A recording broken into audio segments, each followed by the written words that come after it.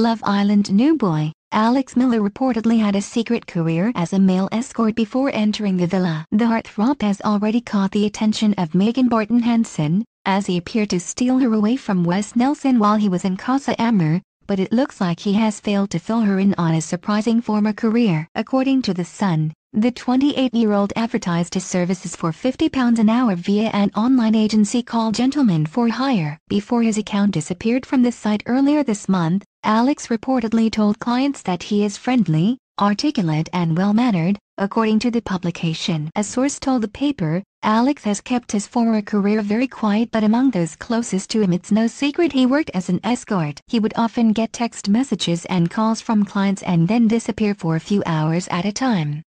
The website insists that its aim is to provide companionship, rather than AL services. There is no indication that Alex ever offered AL services. This isn't the only racy job Alex has been linked to, as according to Companies House, he also once ran his own business named Butler's Bear Limited and described his occupation as a butler, before calling time on the company and working as a glazier instead. Okay.